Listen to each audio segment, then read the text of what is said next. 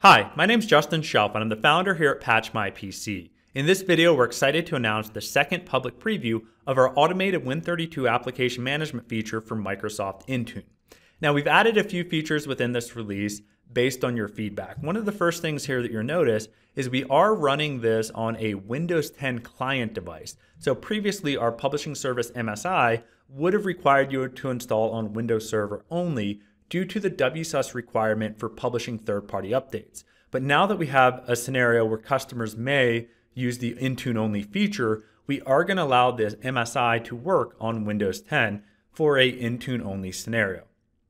Now, one thing to note is that if you are running on Windows 10, you will still need to install the RSAT tools for WSUS in order to get by the installation. And that's due to some of the requirements that we have for processing through applications and updates.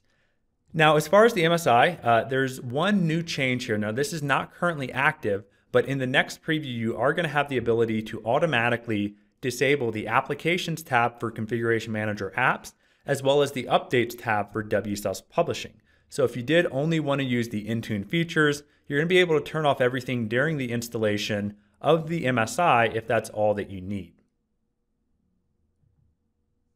Okay, so let's go ahead and launch the service. Now, one thing to note, the first time that you run this, if you are on Windows 10 client, the current build will give you a notification saying that it was unable to connect to the WSUS service.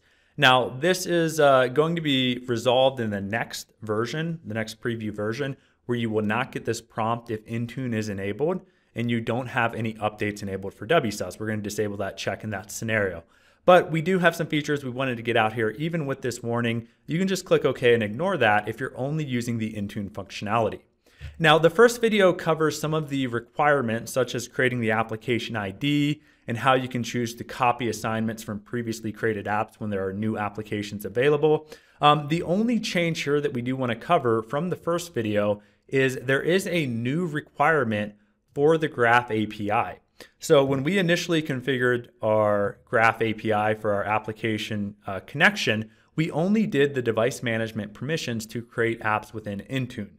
Now, if you want to use the new option to automatically create assignments to Azure AD groups, you will want to go in and add the group permissions within the Graph API for the application key that you created. Now, this will be covered in the first video if you want to learn how to create your application's ID and the secret key within this tool.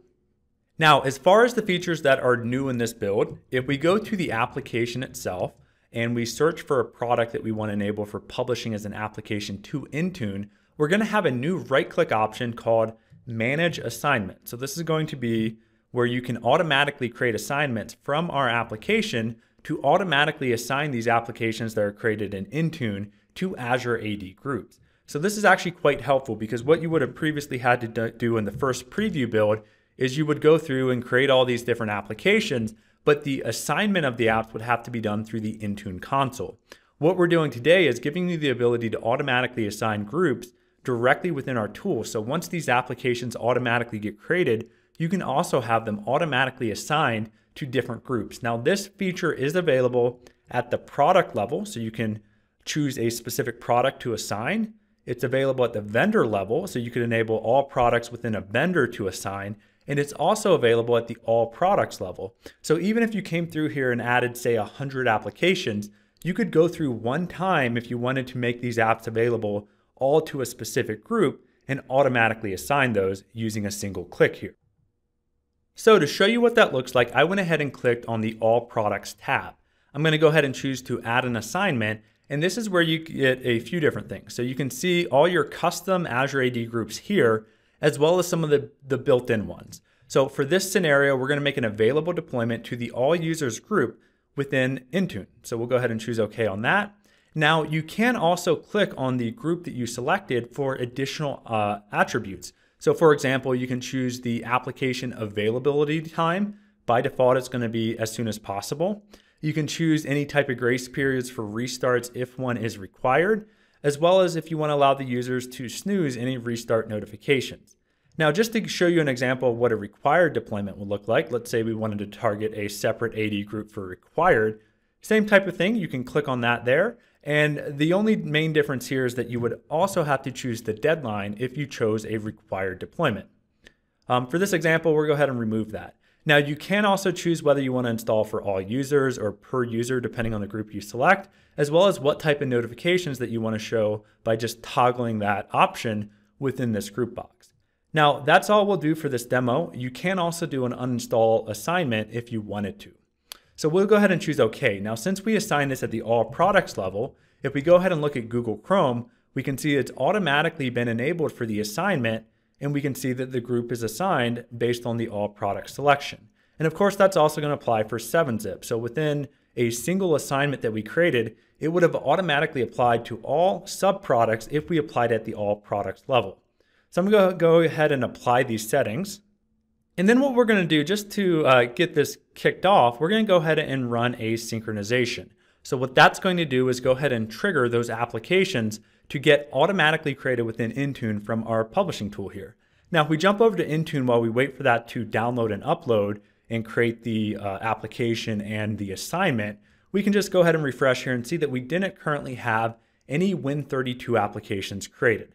So we'll just pause the video for a couple minutes while this goes through the creation process for the Win32 apps, as well as that auto assignment. Okay, so looking at the patchmypc.log, we can see that Google Chrome was published. So we could see that it went through, download our latest Chrome version from Google. It went ahead and created that application. It then uploaded it. And here's where we can see that new feature where it automatically created the assignment to the all users. So if we come back in here and do a refresh, we should now see that the Google Chrome application is now auto created. And we'll notice that the assignment tab is also going to be set to yes. So we can see that it's automatically assigned. If we go ahead and click in on that, we can see that in addition to all the properties that you would expect, like the metadata, icons, etc., if we look at that assignments tab, we're going to notice that it's already deployed to that all users group based on that right-click action that we applied at the all products level. So we can see that if we jump back to the apps, it looked like we did have the 7-zip applications that were already getting created. Let's see if they're both created and assigned. So we can see that they are in fact both created, and they're also automatically assigned to the all users group.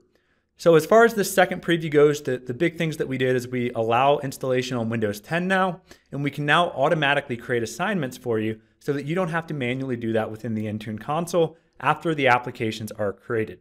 I hope these features are helpful, and please let us know if you have any feedback for any future features that you'd like to see for Microsoft Intune. Thank you for watching.